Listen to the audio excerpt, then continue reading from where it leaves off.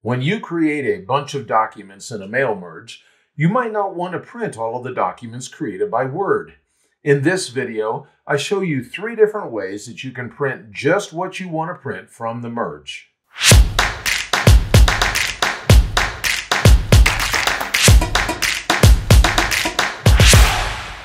When you use the Mail Merge feature of Word, you have the capability to either merge to the printer or to merge to a new document. Choosing the latter is often the best alternative since you have the ability to inspect your output before actually printing. What happens if you need to only print a portion of your merged documents, however? For instance, I have a merged document on the screen. It consists of 320 single-page memos. You can see that Word shows there are 320 pages in this document. Now suppose that I only need to print memos 100 through 110 for some reason. You might think that the answer is to print only a range of pages, meaning pages 100 through 110. If you try to do this with a mail merged document, however, you will not get the expected result. Watch what happens if I try to specify that I want to print pages 100 through 110. I press Ctrl P to bring up the back office area of Word. And here in the Pages area, I can specify that I want to print 100 through 110, just like that. If I go and print this, I'm not going to get anything that comes out of the printer. I definitely won't get the pages that I want. This occurs because Word inserts a section break between each merged record that it adds to your document. You can see this quite easily if I go back to the document. I'm going to press Escape to get back there. Now I'm going to turn on the Show Hide tool right up here.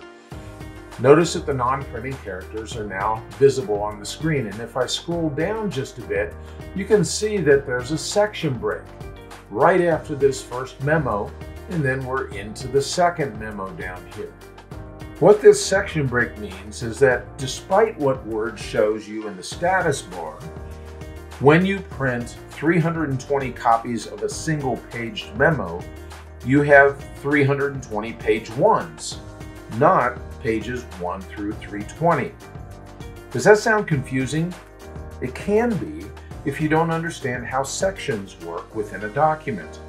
Every time a new section is started, Word starts counting page numbers over again. To get around this problem, you have 3 alternatives.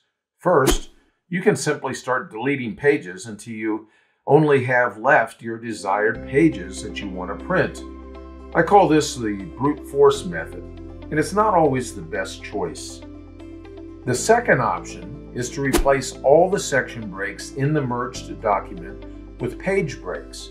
This is done rather easily. All you have to do is press Ctrl H, which brings up the Find and Replace dialog box.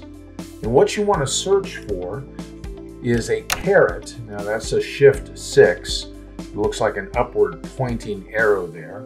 A caret followed by the letter B. That's the code for a section break. And now here in the Replace With, we're going to search for a caret. We're going to replace with a caret, that same Shift 6 character, followed by the M. That's the code for a page break. Now I can click on Replace All. It shows that it made 320 replacements. I click on OK. Close this, and now if I scroll down, you can see that it has a page break there. Now I could go ahead and print, if I wanted to, pages 100 through 110, just like normal, and it would be fine. Notice, however, that this changed our formatting a little bit. After the page break, instead of this heading being centered, like it is up here in the first memo, it's left justified, and it's going to be that way for every single one after this. That's just one of the side effects of using a page break instead of a section break. I'm going to go ahead and press Ctrl Z to get rid of that. And now you can see that what we have is centered here, We have a section break instead of the page break, and our secondary headings look just fine on each of the other pages. Now this brings us to the third solution. This approach is perhaps the fastest and the easiest. All you need to do is remember that in your merged document, you are working with sections instead of pages. Thus, if you want to print out the memos for records 100 through 110, you would change exactly how you wanted to print. I'm still going to press Control P to go back to the print area of the back office. And here in this pages area, instead of just saying 100 through 110, I'm going to say S100 through S110. What I've done is I've specified that I want to print sections 100 through 110. And if I print it at this point, I'm going to get all of the 11 documents that I actually want to have printed. The S indicates that we're specifying a section range as opposed to a normal page range. Now, even though I focused on a mail merged document in this video, you need to remember that the printing technique described in this third approach doesn't apply only to mail merged documents. It applies to any document that may contain section breaks.